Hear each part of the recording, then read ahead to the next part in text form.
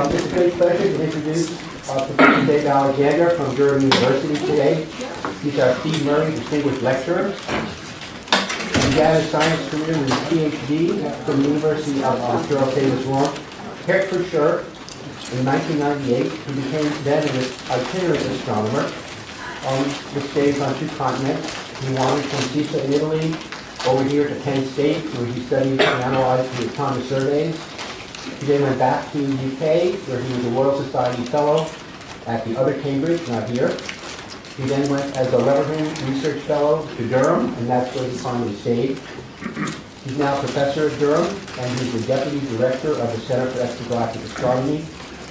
When you look at his webpage, he focuses on an alphabet soup of surveys to study AGNs, their influence on environment, the outflows from supermassive black holes. I wrote down some of the surveys. I tried to write them out and sort of in longhand, but there's a New Star Extragalactic survey that he's been working on. He works on Goods Herschel and Candles Herschel surveys. He works on, all written out now, LAVOCA, Extended Time Deep Field Submillimeter Survey, which has sub-surveys called LESS, LESS, and A, LESS, and D, LESS. SLUBA 2, Cosmology Legacy Survey, written down as S2 CLS. SSA 22, you can look what that means if you like. The things that you do know, the Tom Deep Field North and Deep Field South, which have their own deviations, and then last, the extended Tom Deep Field South. And he's going to talk to us today. And his talk is going to be active galaxies in cosmic X-ray surveys, the ecology of distant AGNs. Great. Dave Alexander. Thanks. Thank you, Bill. It sounds exhausting when you read out that list, but I need to update my webpage because some of those surveys are finished now. Yeah, it's a huge pleasure to be here. This is the first time I've actually properly come to CFA, in fact, which I find sort of quite incredible. I came just for a day or so with Neil Brandt when I was at Penn State in 2002, but this is the first proper stay, and I've really enjoyed myself and got a real feel for the place. So yeah, this talk is mostly based on a review that Neil and I wrote for ANA, which came out last year on cosmic X-ray surveys of distant active galaxies. And there was a number of aspects within that review, the physics and the demographics of AGNs. So the aspect I want to focus on is the ecology of distant AGNs, which is really the connection that you have between the AGN here that we know and love at the very center of galaxies and the actual host galaxy environment itself, and what we can understand between the connection between these 2 components. And most of it's going to be a review, but I'm also going to present some new work, particularly from postdocs and students working with me, Chris Harrison, George Lansbury, James Mullaney, and Flora Stanley, amongst some others. And so to put it into sort of context, the basic, what you're going to come across in this talk, just an overview. First, going to introduce the ecology of distant X-ray AGNs and what on earth we mean by ecology. And then we'll focus on 3 scientific aspects. One, which is the host galaxy properties in terms of the ecology of distant AGNs, and asking the question, what host galaxy environments are conducive to AGN activity? What is required? Where do you see AGNs? Why don't you see AGNs? And then looking at star formation and asking, is there a connection between AGN activity and star formation? And then the very last one, the one which actually sort of keeps me awake at night worrying, are AGNs actually special? Are AGNs nothing more than just simply the black hole at the center of a galaxy where occasionally some gas falls onto it and it accretes and it's luminous? Or are AGNs actually more special than that, and do they actually affect star formation? And in case you lose the will to live or whatever, as we're going through the many slides that I've got, I'll give you just the basic message here in terms of what I'm going to be saying. When it comes down to what host galaxy environments are conducive to AGN activity, most at a redshift of 1, most host galaxies appear to have the conditions right for AGN activity, but fewer at redshift less than 1. And so the probability or the potential to host an AGN becomes less and less as you get to the present day in terms of what the host galaxy has. In terms of connection with star formation, there definitely is a connection between AGN activity and star formation, and it's probably actually the main driver of AGN activity. I'm sort of trying to make some arguments for that. And then this last one, which I think is a very important question, are AGN special, and do AGN affect star formation? The answer to that is maybe. We have some evidence, but I don't think we yet have the clear smoking gun to say for sure. And in fact, I'll ask you what your opinion is halfway through the talk. Okay, so I hardly need to say it, given your audience, given the audience and given the expertise, but just to give a basic introduction, AGN and X-rays, of course, we know AGN activity is accretion of cold gas onto originally cold gas. Is fairly hot by the time it reaches the inner edge of the accretion disk, onto a massive black hole at the center where we can liberate a huge amount of energy for a relatively modest amount of mass accretion. Okay, the efficiency can be 10% or it can be even higher than that depending on the rotation, the spin of the black hole. And as we're well aware, I don't need to tell you, X-rays are a fantastic way to be able to identify these AGNs. They can penetrate through high column densities, one of the reasons why we love them. But also there's this stark contrast between what you see from the galaxy, what you see from the AGN. So this is an image of a nearby galaxy. You see all of the stars, combination of young stars and old stars in the optical band. When you look in the X-ray band in the 2 to 8 keV, all you're simply seeing is the AGN at the very center. The AGN's not so obvious here, okay? And I think the X-rays is potentially it's the most efficient and the most effective ways to actually identify AGNs because of this stark contrast and because it can penetrate through high column densities. And this actual image here of this hand, just to illustrate the penetrating power of X-rays, this is actually my own hand here. I actually was fortunate enough to get knocked off my bike 2 years ago, broke some bones, and I was quite pleased because I actually got an X-ray of my hand, so I can actually show part of my body, which you can study in more detail. You can actually see the fractures and things on there. Okay, so what about cosmic X-ray surveys? And these are the major observatories that we have flying at the moment, particularly for the cosmic X-ray surveys. Chandra, as well we know, XMM, and NuSTAR. And between them, they've covered a broad range in the swathe of this is solid angle against hard band flux 2 to 10 keV. This is all sky here. And this, broad swathe of surveys from the very deepest ones, such as the Chandra Deep Fields, relatively, modest area and sort of reasonable depth, such as the Cosmos surveys, and then the wider area survey, such as what Steve Murray was sort of very interested in, is that the X-Booty survey, okay? And from across these broad range of surveys at different depths and different aerial coverage, we have a broad census of the X-ray emitting AGN population. And so here we have what we're looking at was looking at the X-ray luminosity in the 2 to 10 keV band against redshift. This was put together by Yoshi Ueda for different various X-ray surveys. There's Swift-BAT, relatively local AGN survey, ASCA here, and then we've got XMM and Chandra filling out the higher redshift end and the more modest X-ray luminosity end. Okay. And so the results are going to be presented are going to be more on the typical AGN because that's typically what we detect in these cosmic X-ray surveys, more the typical AGNs rather than the super high luminosity AGNs, such as you might find with the Sloan Digital Sky survey, very extreme sources. And so just to kind of guide you in terms of the luminosities that we're talking about here, is we're talking about typical luminosities from 10 to the 42 to 10 to the 44, maybe up to 10 to the 45. Okay, and so we're talking about moderate luminosity AGNs, such as Seyfert galaxies, high luminosity AGNs, such as quasars. And although we typically are not finding, large numbers of these very luminous sources because they're just so rare on the sky at the sort of very high end, is that these AGNs in this luminosity range account for more than around about 80% of the cosmic black hole growth. So what we're looking at when we're studying these surveys, particularly when you combine all of the different types of survey, the wider area with the deeper surveys, is that we're looking at the majority of the black hole growth. And so when we're looking at the host galaxies and something about the ecology, we are understanding about something about the environment that is responsible for the bulk of the cosmic black hole growth. And of course, most of the X-ray AGNs are obscured. This is the result from 2006 by Paolo Tozzi in the Chandra Deep Field South. It's just simply a distribution, the number of AGNs as a function of the column density, and just to guide your eye here, this is broadly where we talk about obscured and unobscured objects. Column density less than around about 10 to the 22, which is roughly what you have for a typical sheet of paper, is around about 10 to the 22 in terms of column density. You can hold it up to a bright source and can actually see through it. Okay. Column density higher than that we call obscured. Column density lower than that we call unobscured. And the majority of the X-ray AGNs in these cosmic X-ray surveys are in the obscured end.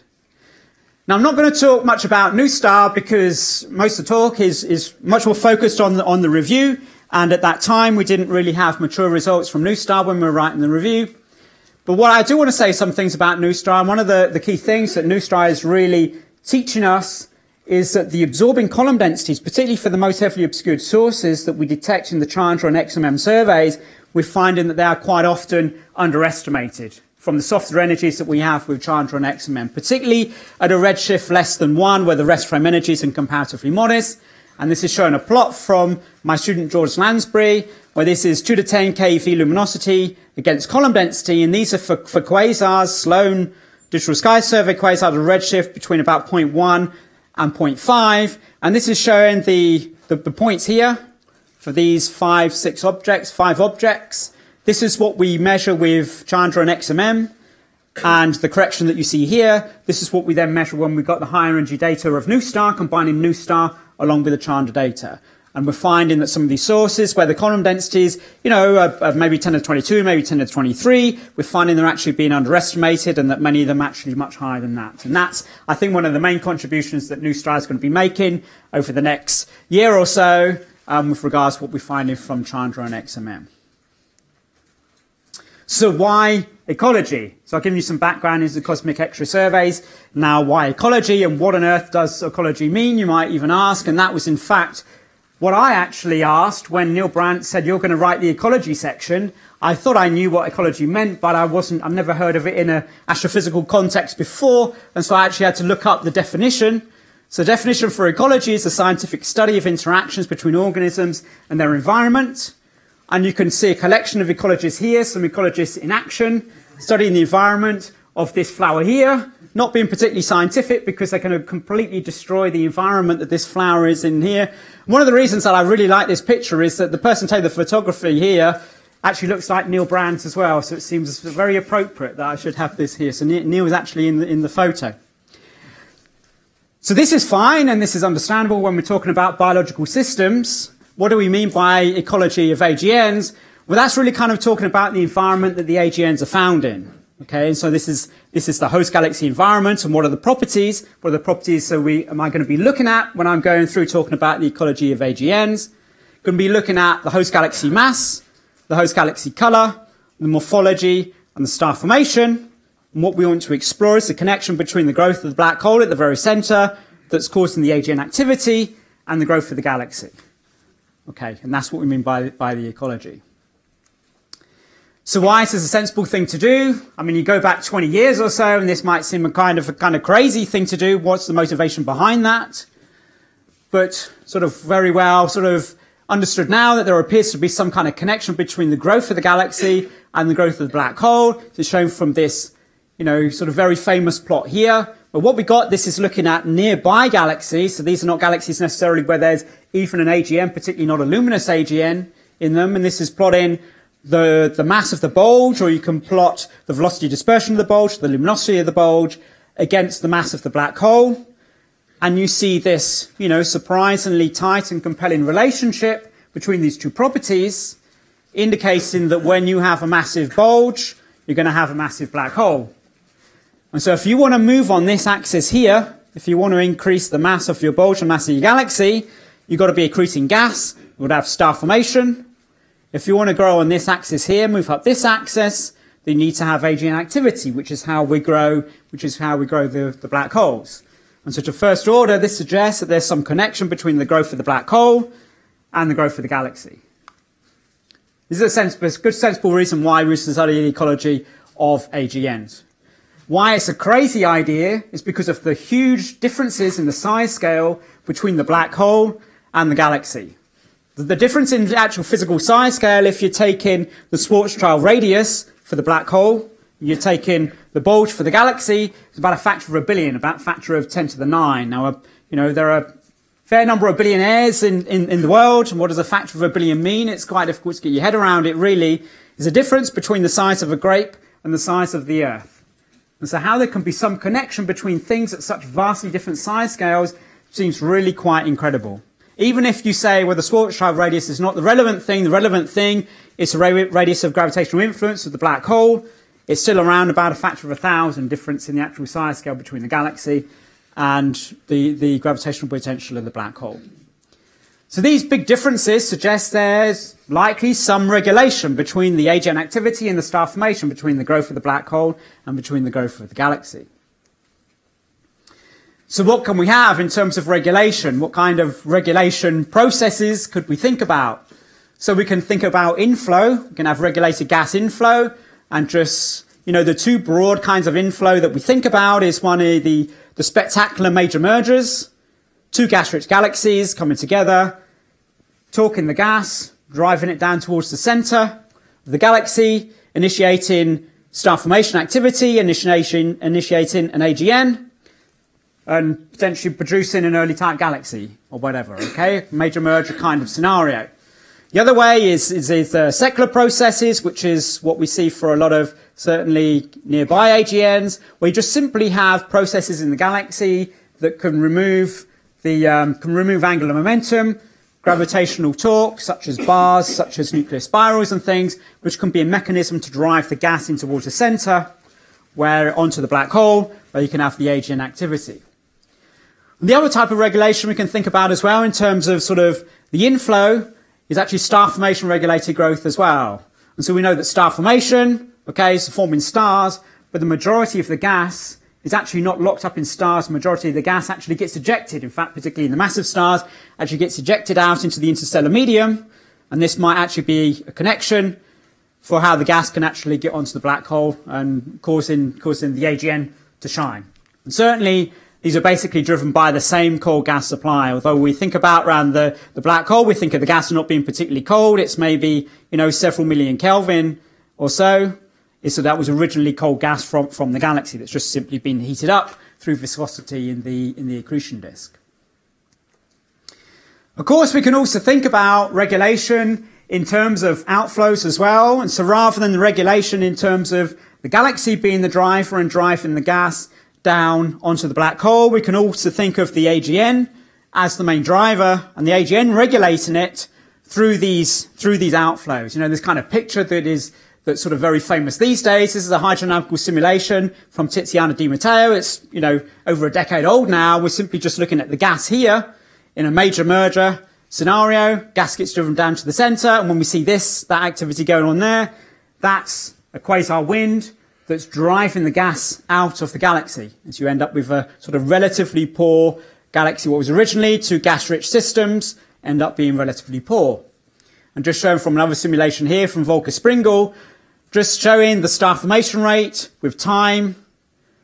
And this is the situation where you don't have any of this AGN feedback. You don't have any sort of quasar driving the gas out of the galaxy.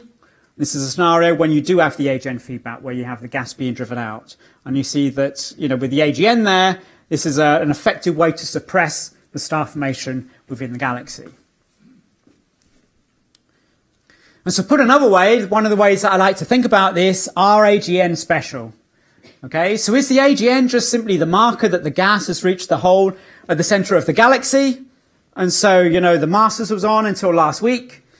And is it just simply, just at some point that the gas gets towards the black hole at the center, and just by chance, there's some duty cycle, just by randomly a golfer just hitting his ball across the green, that at some point it's going to go onto the black hole, and you're going to see the AGN light up?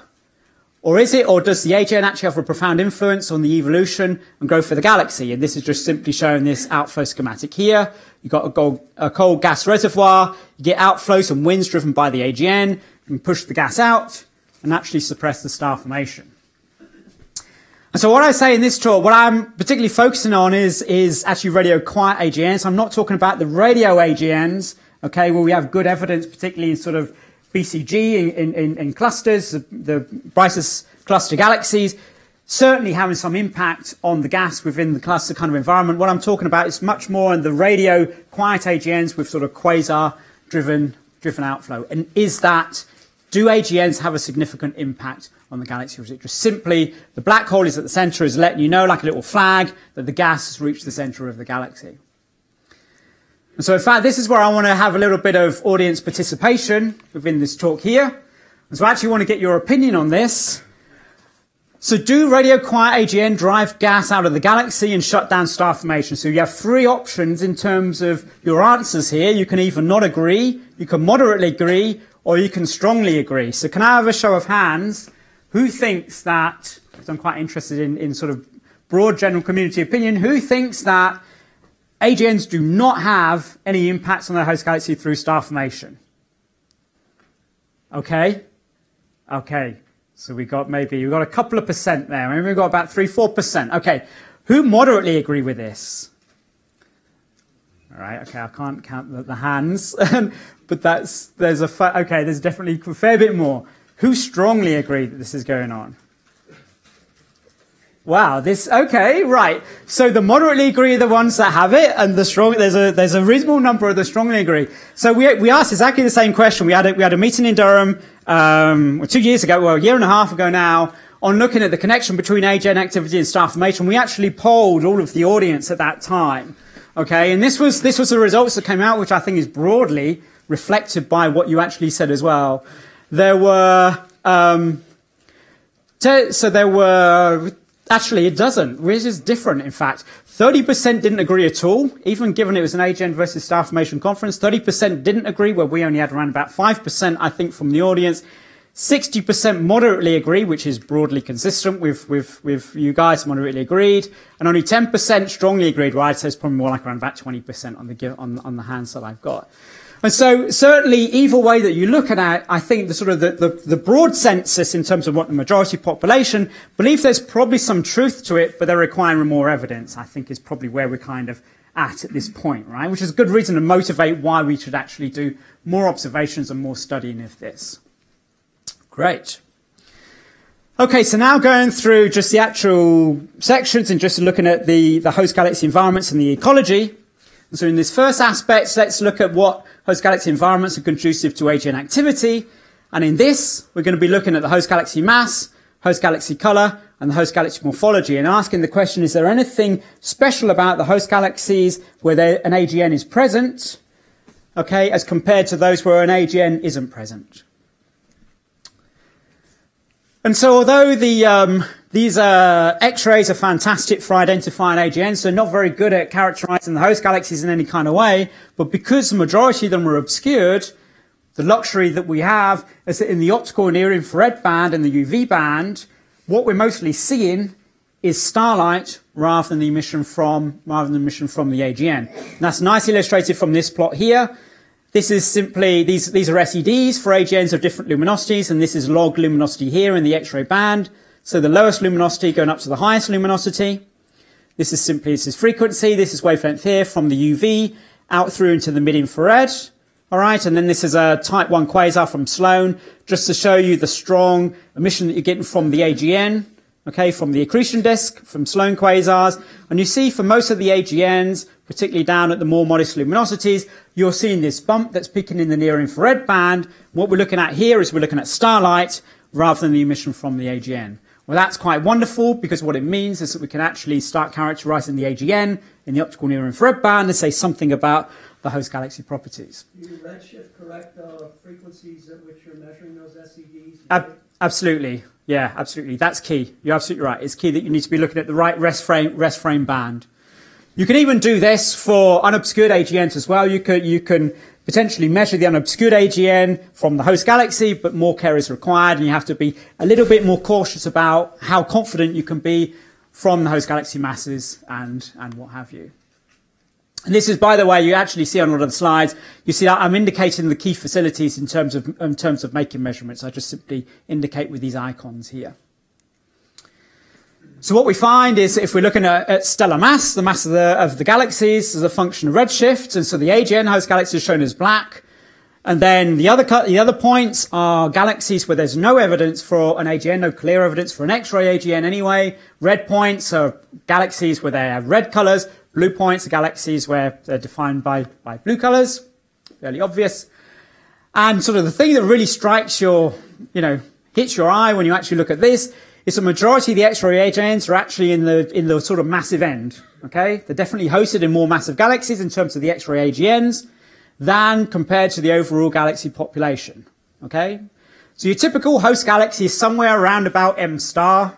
all right, around about the division between a massive galaxy and a not so massive galaxy in terms of galaxy luminosity functions, mass functions. However, and it took some time before it was actually appreciated in the community, this is very much driven by a selection effect, because we've got an X-ray survey with some limited sensitivity, and because also as you go down in luminosity, it can start becoming ambiguous whether you've got an AGN or whether you've got some star formation going on. So you can't go down just deeper and deeper and deeper and always be sure that you've actually got an AGN in the X-ray band. Because of these limitations, it actually means that it's more difficult to detect an AGN in a lower mass galaxy, because if you think about it, a lower mass galaxy will have a lower mass black hole. And if it has to be luminous above 10 to the 42 in the X-ray band to be detected, that will mean that black hole needs to be accreting at a pretty high Eddington ratio. And that means you're just less likely to detect it than an AGN with accreting at a low Eddington ratio, simply because you have many more low Eddington ratio systems than you have high Eddington ratio systems. And so what we understand now, and you can't say with like 100% confidence, but certainly what appears to be the case, is that the absence of AGNs in these lower mass systems is really much more due to a selection effect rather than it actually being due to a true physical thing.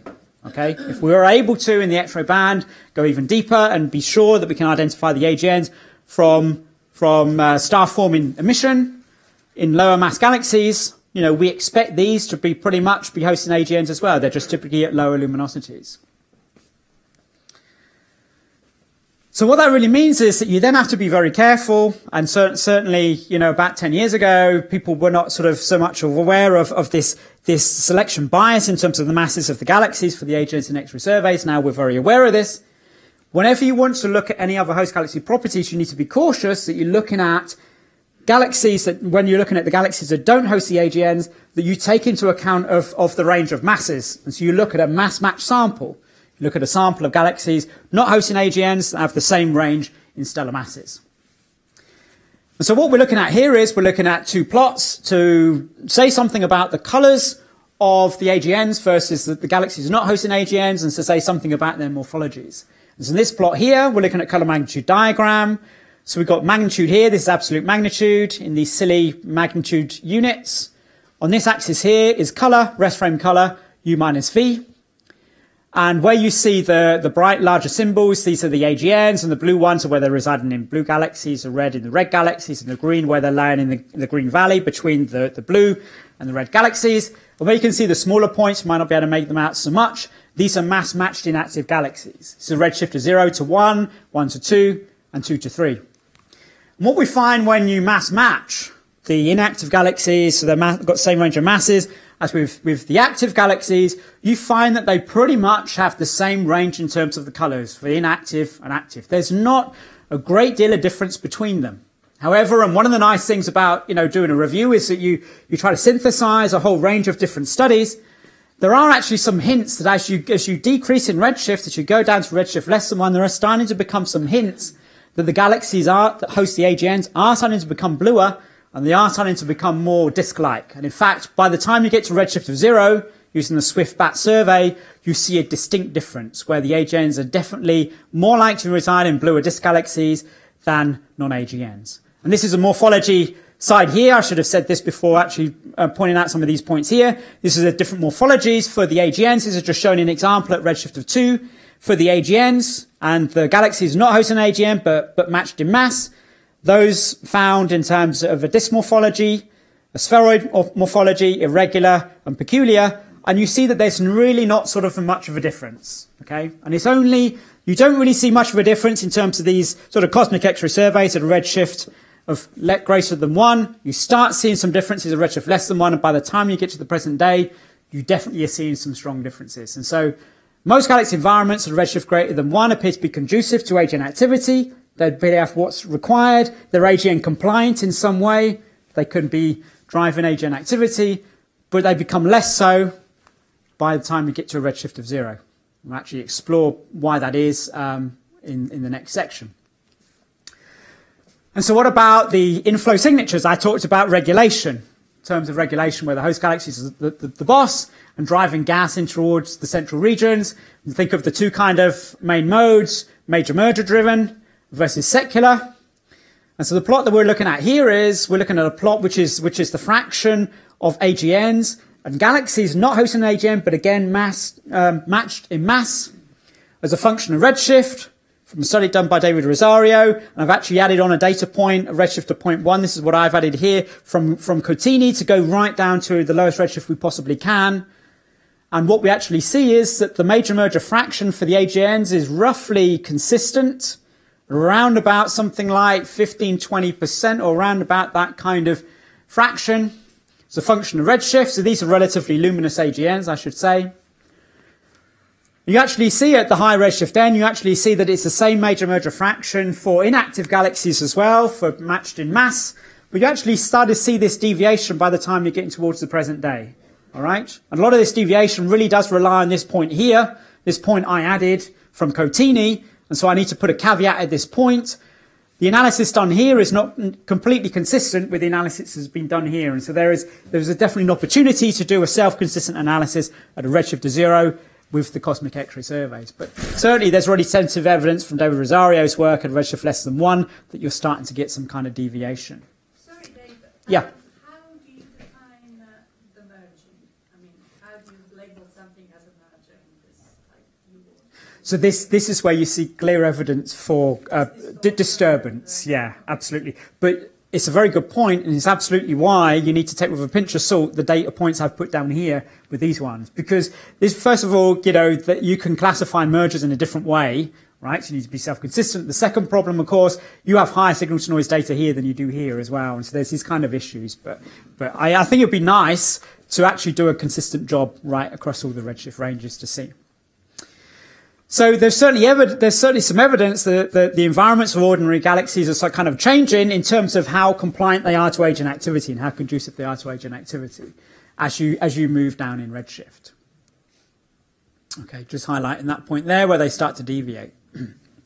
Okay, so in the next section, it's kind of particularly motivated by what we saw in the last section, is to now ask the question, is there a connection between AGN activity and star formation? Does that actually help us understand why some galaxies are compliant to AGNs and conducive to AGNs and some aren't?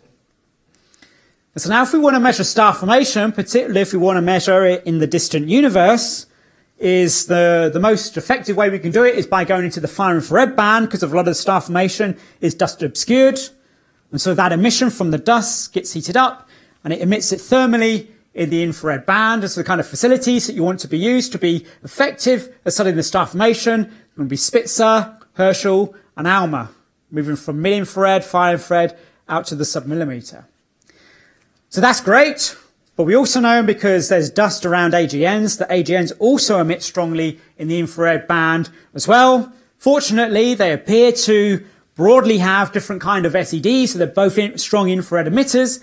But the AGNs, as shown in this kind of plot here, this is observed wavelength, the rest wavelength here for an AGN at redshift of 2.2, and plotted on it are two different templates. This is a template from an AGN. This is what we think the SED of an AGN looks like in the infrared band. This is what we think from star formation. The star formation peaks at longer wavelengths, is basically cooler than the AGN, which is peaking at shorter wavelengths, more in the mid-infrared wavelengths. This is typically stronger, typically hotter rather. Now, ideally, you want to decompose the SED for all of your sources to identify the AGN component, subtract it from the star formation component if you want to look at the star formation. However, particularly for the majority of the sources in the X-ray surveys, pretty much taking the far infrared wavelengths is pretty much fine in terms of measuring your star formation, because it's comparatively rare that the AGN appears to dominate. I say this with, again, some caveats, in that there is some ongoing arguments exactly what the SEDs of AGNs are, okay, and how much can actually be contributing out in the far infrared band. But broadly, we think this is roughly the right kind of shape, where they peak more in the mid-infrared and star-forming galaxies peak more in the far infrared, unless the AGN is particularly luminous. So what do we find? So what we're looking at here is, this is star formation rate, plotted as a function of redshift, and these are the AGNs, are your red points, and non-AGNs, but matched in mass again, are your blue points here, okay? And so first thing that you note is you get this increase in star formation rate for either the AGNs or the non-AGNs, okay? And we studied this in much more detail with Herschel. This is mostly based on Spitzer, well, this is based on Spitzer results. Studied this with Herschel as well, and we see this in Herschel, that you get this increase in star formation rate from simply galaxies as you go out in redshift, Okay, there appears to be there's a larger amount of cold gas supply, could be powering more star formation at high redshifts than what we see at lower redshifts. The second thing that you notice as well in this mass match sample is that the AGNs and the non-AGNs appear to broadly trace exactly the same tracks. Okay, there appears to be not really a significant difference. It's interesting, there's potentially some difference as you go down to a redshift less than 1 here. This is basically the median that we're looking at here. Okay, but this was done with Spitzer. There are some uncertainties. You really want to be going out to the far infrared. This was mostly based in the mid-infrared band. You want to go into the far infrared band. So let's look at some results with Herschel. So what we're looking at here is we're looking at specific star formation rates. So this is where you're looking at how rapidly the galaxy is growing. Specific star formation rate is the star formation rate divided by the mass of the galaxy, gives you the relative growth rate. It's kind of like the Eddington ratio, but for galaxies rather than for the black holes. Specific star formation rate here, plotted as a function of the redshift. AGNs in two different X-ray luminosity bins, 10 to the 42, 10 to the 43, 43 to 44. And then the grey points that you can see behind, these are simply just star-forming galaxies. Okay, you can maybe see it more clearly here. This is the average of these objects from stacking them, because in general, most of these objects are not directly detected by Herschel to get a direct measurement. And you actually see that the star formation or the specific star formation rate in the galaxies appears to be pretty consistent with what we actually see for star-forming galaxies, which is what this track here is. And this is a track here. These are just two different ways of sort of measuring the average star formation rate of galaxies. And you have got what's called this kind of main sequence of star formation, this fairly tight range of distribution in specific star formation rates that we see for star-forming galaxies. So the AGNs appear to basically track the star formation rates and specific star formation rates that we see for the star-forming galaxy population. There's not obviously any really strong significant differences. And in fact, we were fortunate enough to get some ALMA data, and we got a paper published earlier this year using high-resolution ALMA data. So this is sub-arc second resolution, around about 0.3 arc second resolution, looking at some redshift 2 AGNs, and the AGNs are shown in the red and the blue points here. Okay, and so this is plotted, this is a full width half maximum. This is the size of the ALMA emission, the size of the sub-millimeter emission, 870 micron emission, which is broadly rest frame far infrared at a redshift of 2, compared to what we see for star-forming galaxies, which is all of the black points. So this is infrared emission from star formation, and this is basically the size of the infrared emitting region. Okay, and what we see is that the sizes, and then here this is the surface density of star formation, so number of solar masses per year per square kiloparsec. We see that they appear to be broadly consistent between the AGNs and the non-AGNs. Okay, so we don't appear to see any difference in terms of the extent and the surface density of star formation between the AGN galaxies and the non-AGN galaxies. Okay, but a caution here, we've only simply got a few AGNs that have been observed so far, and we certainly want to fill this out much, much more. So broadly, they appear to be comparable to star-forming galaxies, the AGNs. But there was a result that puzzled us really for some time, and I'm going to illustrate it in just these next two plots. So what you're seeing here is you're seeing the infrared luminosity from star formation. This is done by my student Flora Stanley. This is where we're removing the AGN components. We're actually doing SED fitting for the sources. We're removing the AGN components, so we're confident what we're looking at is the star formation from the galaxy, and this is star formation right here. This is the infrared luminosity. Plotted as a function of the AGN luminosity in the X-ray band for different redshifts. You see this increase as you move out in redshift that we see for the overall star-forming galaxy population. What you also notice is, I should explain how this is calculated. These are bins where you've got 40 AGNs in each bin, and this is showing you the mean star formation rate for those AGNs in each bin. Okay? And so most of the objects are not detected by Herschel. You actually have to use either stacking analyses or you have to use survival analysis techniques to calculate the average star formation rate. What you notice is this relationship is comparatively flat. It's remarkably flat. Okay, this is star formation rate here. This is AGN luminosity here. If there was a direct correlation with the luminosity of the AGN and the luminosity of the star formation, you'd expect this to be a diagonal line, right? That's not what we see. This appears to be flat. Okay, it appears to be counter to there being a relationship between the AGN and the star formation. But what happens if we actually average this the other way? This is some work done by Ryan Hickox a couple of years ago. And so now what we're doing is we're taking galaxies in infrared bins, and we're then averaging the AGN luminosity by stacking in the X-rays to get an average AGN luminosity. So as a function of star formation rate. All right, so we've done the opposite average to what we've done here. And now, instead of there being a flat relationship, we see this remarkably tight relationship between these two properties. All right. So is it important in terms of whether you see a flat relationship or a, a tight relationship? Depends on what properties you're actually averaging. So why so different?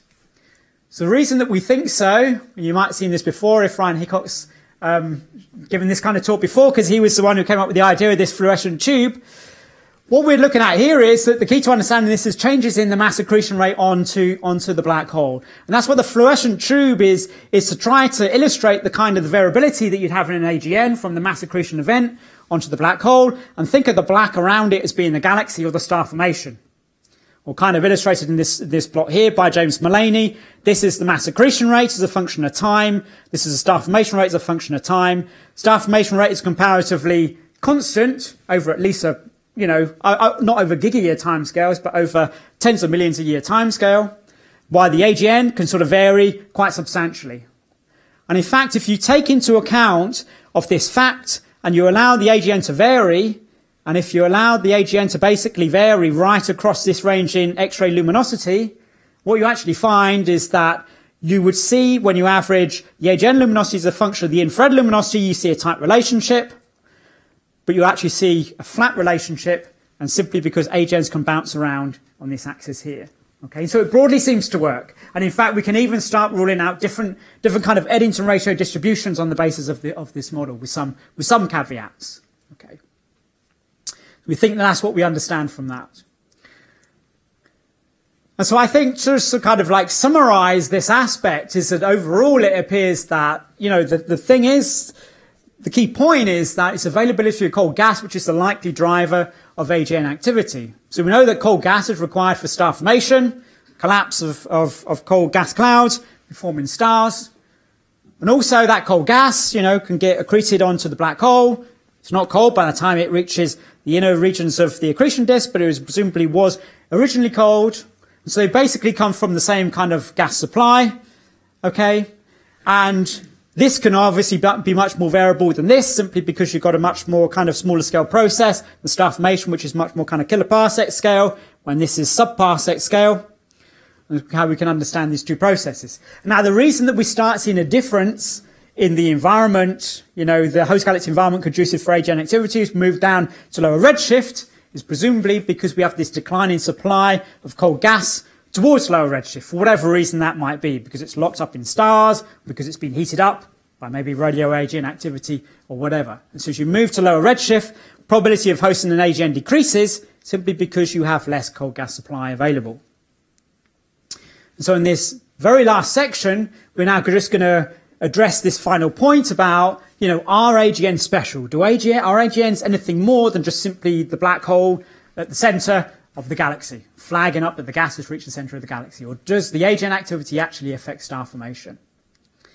And so going back to this hydro simulation here, where we got the gas being driven down through, in this case, through a major merger. It doesn't necessarily need to be a major merger, just needs to have some mechanism to drive the gas down into the center. So can we test whether this happens? So if we want to test whether this happens, two key aspects that we want to have, because the key point in this is that you have AGN outflows, is we want to be able to identify outflowing gas, and ideally we want to be identifying outflowing gas over the extent of the galaxy. All right, so we can see that the AGN is having an impact not over parsec scales, but over the kiloparsec scales of the galaxy. And can we also have sensitive measurements of star formation? So rather than what I was previously showing you, which was an average measurement of star formation, can we actually start measuring individual star formation rates for these AGNs, start having distributions, and start distinguishing between AGNs where there's not much star formation and AGNs where there's a lot of star formation going on? So this is some of the latest work that we've been doing. So identifying the AGN outflows, how can we do this? Well, one effective way to do it is by using IFU observations. This is spatially resolved spectroscopy. And this is where you can have, effectively, you have your image of the galaxy, and behind every pixel, you've basically got a spectrum of the galaxy. This is in the optical and the near infrared band. What this means that you can do is you basically got a 3D cube now, and so you can start asking questions about the kinematics of the gas at every point across your galaxy. And this is shown from some work by Chris Harrison, a student of mine.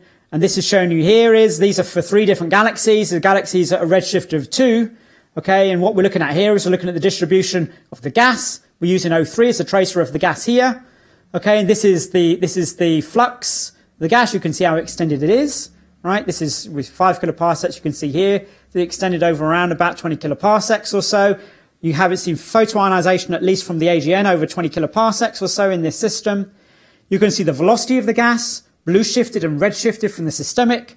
You can also see the turbulence as well from the full width half maximum, the width of the gas as well. Okay, you can see that in the extreme cases, you can see really rather broad gas of 1,000 kilometers per second or even more. And so you can spatially deconvolve these things. And just to show you kind of a slice through, in fact, a slice through this galaxy here, which is actually the most boring of these 3 looking ones here anyway, we can actually divide the 2 components. So this is the velocity offset from the systemic, plotted as a function of the distance across, in fact, it's across this dashed line here, across the galaxy.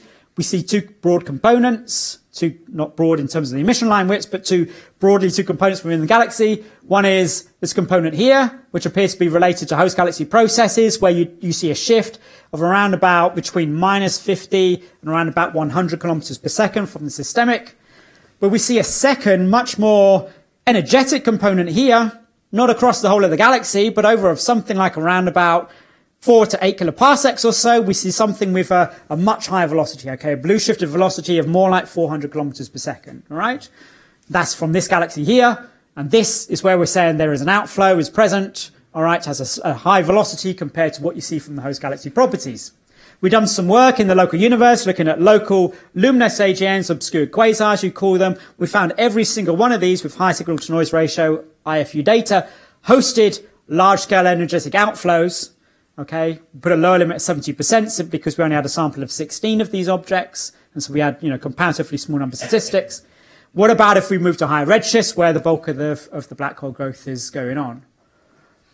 And so we're fortunate to have a 15-night VLT program using KMOS. So KMOS is a multi-IFU. So instead of having just a single IFU, you've got 20 IFUs in one go, like a multi-object spectroscopy, but now with IFUs.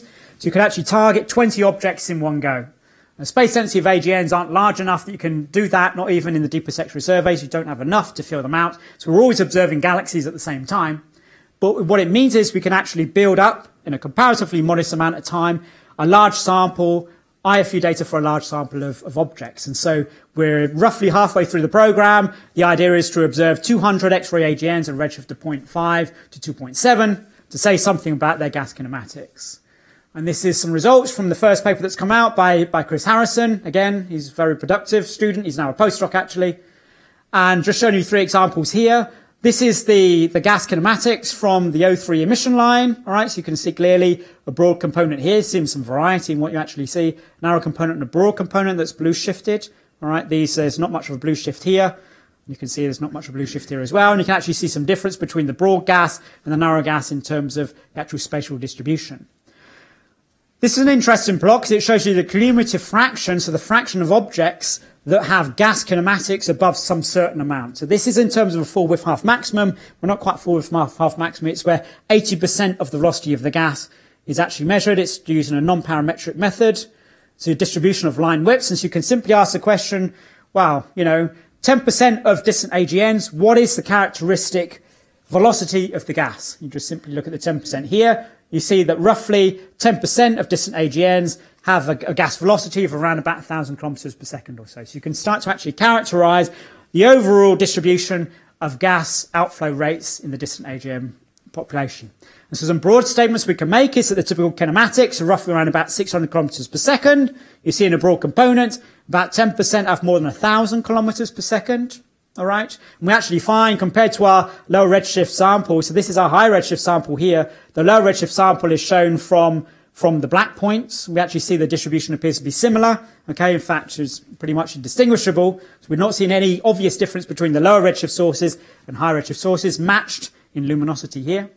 And because we have the galaxies in the IFUs as well for the ones where we can't put the AGN on, we also have a control sample of galaxies where we can measure the kinematics for star-forming galaxies. And we find that these broader components, okay, or the components with the higher velocities, we're only really seeing them in the AGNs. And so we can say that what we're actually seeing appears to be driven by the AGN rather than from star-forming processes. So we definitely outflows are occurring in distant AGNs. Okay, that is certainly for sure. We definitely see these. They appear to be large scale. Do we see the suppressed star formation that the hydrodynamical simulations predict? So we can start exploring this using ALMA. Previously, I was talking about Herschel results where we have to rely on averages, but now with ALMA, we can actually detect individual sources, or at least in principle, because ALMA is so sensitive. So we want to identify AGNs, measure their star formation rates down to very low values. And so we're lucky to have a couple of ALMA proposals accepted to do this. The first results published by Jim Mullaney for the first 30 objects is basically shown here. In fact, let me just show you pictorially. We typically see this undetected by ALMA rather than this. So most of them aren't detected by ALMA. What this plot here shows is a star formation rate, specific star formation rate as a function of redshift. So the red points, these are the star formation rates that we ultimately measure. These grey points here, this is what we measure from Herschel. And then those dashed lines show the improvements that we actually get from ALMA. So we get improvements of a factor of a few up to an order of magnitude in some circumstances. You go to higher redshift, ALMA is more effective than it is at lower redshifts. Okay, but mostly what you see is most of these are upper limits. So we're pushing down below what we could do with Herschel, but we're typically not detecting these things. We're just getting an upper limit. So what does that mean? So we're very much kind of in the throes of trying to understand this. We've now got more data. So that first plot was shown with 30 AGNs. We now got around about 100 AGNs that we've observed at high redshift. We can start putting together distributions of star formation rates. And that's what we're seeing here. This is basically the relative offset, okay, distribution of relative offset for what we'd expect, assuming that the AGNs are in star-forming galaxies. Okay, so this is star-forming galaxies down here. This is a distribution. This is what we call the main sequence of star-forming galaxies. And this is what we see for the AGNs. Now, it's tricky stuff because we've got a lot of upper limits. Okay, so you have to use Bayesian survival analysis techniques to be able to try to get something out. But what we are reasonably confident of is that the actual peak, and so the median of the distribution is shifted with respect to what we see for star-forming galaxies. And so there's a large fraction of AGNs that have lower star formation rates than what you'd expect for the overall star-forming galaxy population. So the median is lower than what you see for star-forming galaxies. What these points here are, these are the means that you get. And you see the mean is consistent with star-forming galaxies, which is consistent with what Herschel's been telling us. But the actual median, the peak in the distribution, appears to be shifted to lower star formation rates. Okay? So it looks as though not all AGNs are necessarily hosted in star-forming galaxies. All right? Perhaps we're seeing some evidence for the AGN suppressing star formation. Perhaps the reason why the star formation rates are lower in the AGNs in terms of the median than for star-forming galaxies is because the AGN has suppressed the star formation through these outflows. Okay, possibly, but we don't know whether that's the case. It's very tricky business doing that. What we want to start doing is connecting the star formation rate constraints with the outflow constraints we have from VLT-KMOS. I was showing you the IFU to actually start directly testing this kind of idea. Although it's going to be quite complicated testing it because we've got a number of different timescales to take into account, such as how long it takes for the outflow to actually start affecting the star formation, how long it takes for star formation to be shutting down, how long the accretion event can be on for. If it takes the outflow so long to shut down the star formation that it's longer than an episode of AGN activity, then we may not even see the signatures within the lifetime of an AGN. So even once we've got some results, we need to be quite careful in terms of taking into account these different timescales to see what we can actually kind of understand. But the sort of basic empirical result at the moment is that median star formation rate appears to be lower than that for star-forming galaxies. Not all AGNs are clearly reside in typical star-forming galaxies. So this is a summary. So the three main questions that I asked was, what host galaxy environments conducive to AGN activity? Is there a connection between AGN activity and star formation? And are AGN special? Does AGN activity affect star formation? And just to give the points that I said right at the very start, certainly host galaxy environments conducive to AGN activity, most star redshift are greater than 1 from what we can tell, but fewer are at redshift less than 1. And so as you move down in lower redshift, you don't so clearly have the right kind of environments for AGN activity at lower redshift than what you clearly do in high redshift. Is there a connection between AGN activity and star formation? Definitely, it's probably the main driver of AGN activity. We can understand most of the results. as a connection between AGN activity and star formation. Are the AGNs special, and do AGNs affect star formation? Well, maybe, as you can see from the results. Certainly we appear to see these outflows. Certainly we appear to see some shift in the star formation rate. Does that mean that that's what's going on? It's not clear. We do not yet clearly see the smoking gun that indicates that's the case. And this is now just some more of the details, which I won't discuss. I'll stop here. Thanks.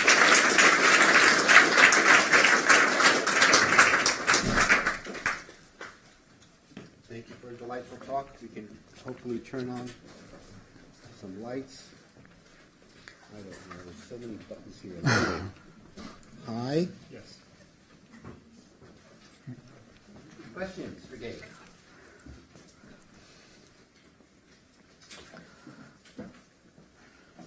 Well, I think it's very nice work that you're doing with the VLT KMOS survey. It's very cool. I just wanted to ask, how are you selecting the sources? Are the luminous X-ray, AGN, the luminosity? Yeah, so You select the more broad line from the optical spectra or narrow line? we're not, yeah, we don't have the luxury to distinguish, we don't have the luxury just to go after narrow line or broad line. We need to take whatever we can simply because the space density is comparatively low.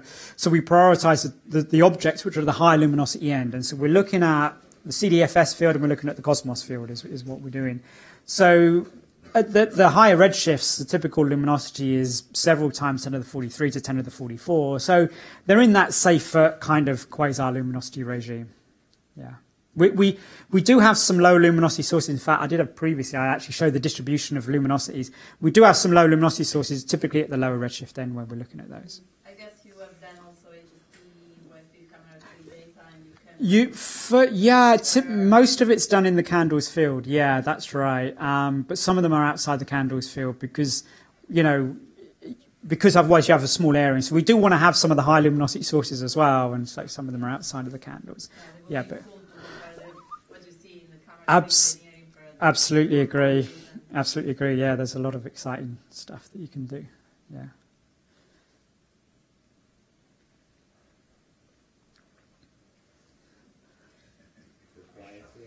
What are the numbers that you gave? You gave some statistics for the outflows. Yeah. Up to 1,000 kilometers a second. Do you actually have estimates for the actual mass loss rates, the mass outflows from those? No, I mean to do that, you'd need to be tracing the H alpha gas, which would give you a much better idea in terms of the mass outflow rate. And it's expensive enough already just tracing the O3, and we'd need to use a different GRISM to be doing the H alpha. So in some of the lower redshift sources, we're actually now starting to get the H alpha as well, but we don't have that for many. We haven't done the analysis to know what it would be. A couple of lines for the outflow velocities. Yeah, so the outflow velocities most of them are measured from the O3, and that's what we're looking at here. For the low redshift sources, we're now actually got H alpha for quite a few of the low redshift sources as well. So you can start doing the mass outflow rates. You can also start looking at the velocities in the H alpha as well. Of course, you've got the complication that some AGNs have broad lines that you need to consider. But yeah, at the moment, we're just simply very empirical. How often do we see some kind of what appears to be an outflow of some kind of above some kind of velocity is the first order thing we can do. In addition to not quite knowing the mass flux, Yeah. is anything resolved at all? Yeah, so this is something that David Rosario is working on at the moment, and so we don't have the results yet on that. Some of them are definitely resolved. Yeah, some of them definitely resolved. Yeah, yeah. I mean, this earlier stuff here, and I know that other people have done this. I know there's various Italian groups have been looking at some of this stuff as well. I mean, this is showing you these are not. In fact, all of these host X-ray AGNs, but they're actually selected to be submillimeter bright galaxies. These are all strongly star-forming galaxies with AGNs, but you can see what you can potentially achieve in terms of how resolved you can be. This is really high signal-to-noise ratio data. We do have some objects in our sample which are this good, but many of them are actually a fair bit fainter in terms of signal-to-noise. So these are actually still pretty high redshift. Yeah, these are redshift 2. These all host X-ray AGNs, but they're selected not to be X-ray AGN. They're selected to be sub-millimeter bright, so they're not comparable. That's our couple by a couple odd seconds. Yes, absolutely. Yeah, and this is the physical scale here. Yeah, 5 kiloparsecs. Yeah. People looked at these in the sub-millimeter to actually get the velocities as well? What, using the CO and things? I don't know of results for these particular objects in the CO. No. In principle. Yeah, you could, yeah, yes. I mean, yeah, I agree. It's when you typically see these broad components that might indicate an outflow. The signal to noise is very low for these things, so they're quite broad, but you need really high quality data to do it. And so Markarian 231 is like the best case we have so far, and that's in the local universe. It's very nice, very clear.